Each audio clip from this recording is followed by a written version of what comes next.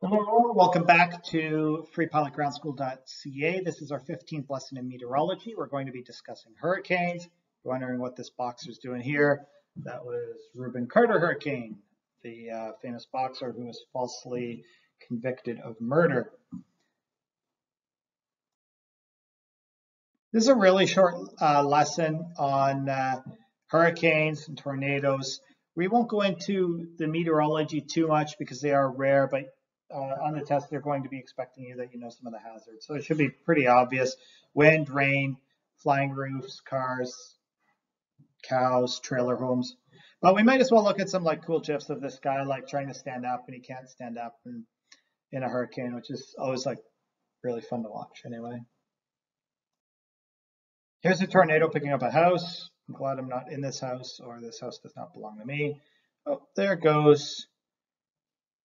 Gone.